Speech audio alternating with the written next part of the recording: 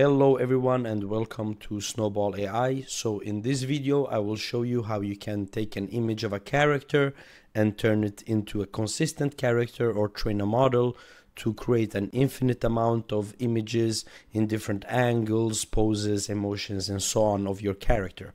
So I have prepared an image for this one, and this is going to be our character. So it's a front view image of our character, and this is actually generated by OpenAI, so it's from ChatGPT 4.0, and I generated a character sheet, but for this example I cropped out the front view of our character, and I'm going to use this as the simple or the one image to train the entire model. So inside of openart, if you do not have access to ChatGPT, you can do all of those things inside of openart. You do not need to visit another website, but I'm just going to start with ChatGPT or an image from there because I know that a lot of people are playing with ChatGPT nowadays. So for this one we can just give it a name. Let's go with Sandra. So create character, and once it's done it's going to be amazing because we can actually create like an infinite amount of images, various angles and so on. So I will pause the video and we'll continue once this is done. And once it's completed you can just click on create here. So here are my characters, and there is the Sandra character that we just created. I use this one here, this start with one image feature, and you can also generate consistent or create a consistent character starting with 4 or more images, or just with a simple description if you do not have any images.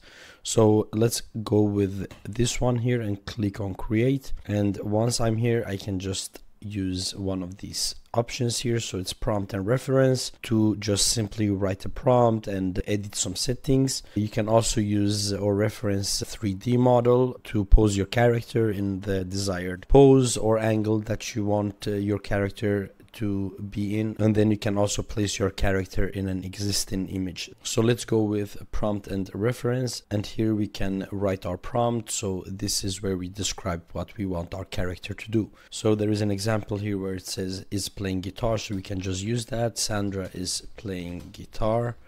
And down here we have different settings. So we have the auto enhance, it enhances your prompt depending on if you want to activate it or not. And then we have you do not need to touch the prompt adherence, you can leave it as it is.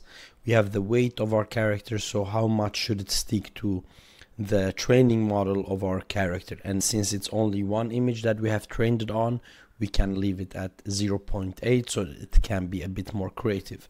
And going down we have also the output size, so this is the dimensions. We can just go with landscape for this one, or you know what, let's go with vertical for this one, and then the amount of images that we want to generate. Down under settings there are like steps if you want to play around with it and so on, but let's leave it as it is for this one image and create 2 images of our character. So let's see if we can have a consistent image of our character playing guitar created from only one front view image of our character that we put into the AI model.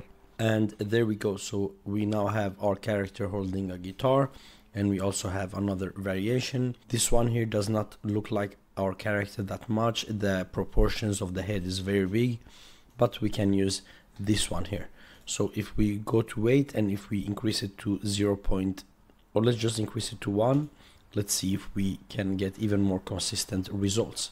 And there we go. So we now have our character playing guitar, and both images look more similar to the first image. So let's go with something else, like Sandra is looking down on top of a mountain. And there we go. So with only one image we could get a back view of her and overlooking a village. In the next one we have her kind of sideways, a quarter view, and she's overlooking the city or the village.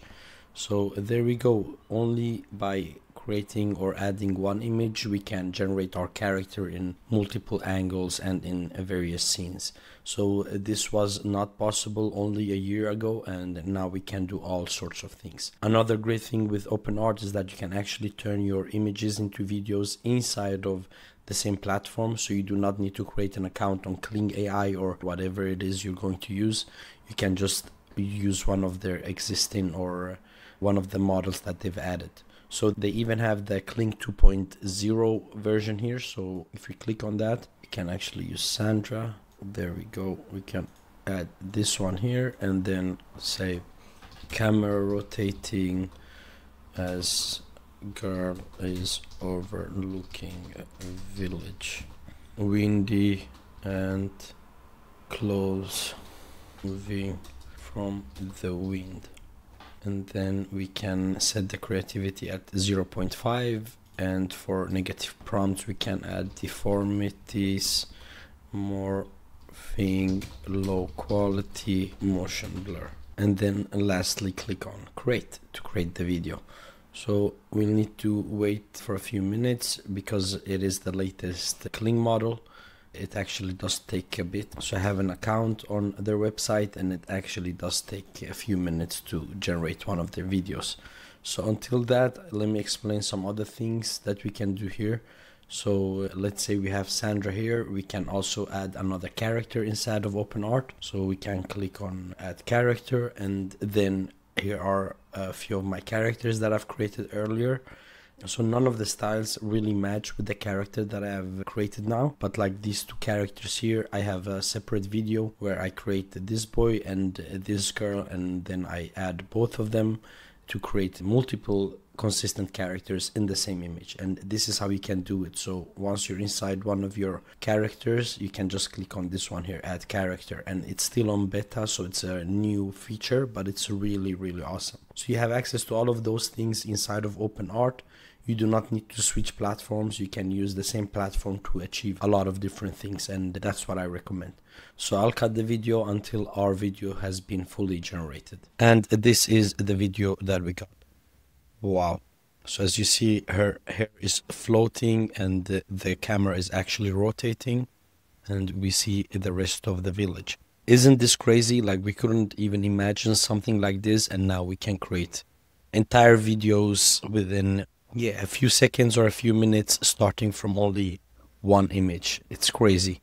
So the prompt that I used was camera rotating as girl is overlooking village, windy and clothes moving from the wind.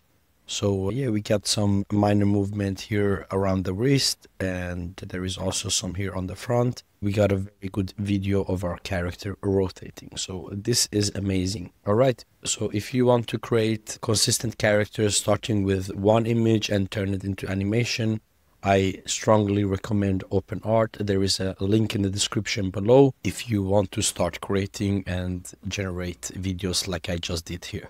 All right. Thank you for watching, everyone, Goodbye and and see you subscribe. in the next video. Bye-bye.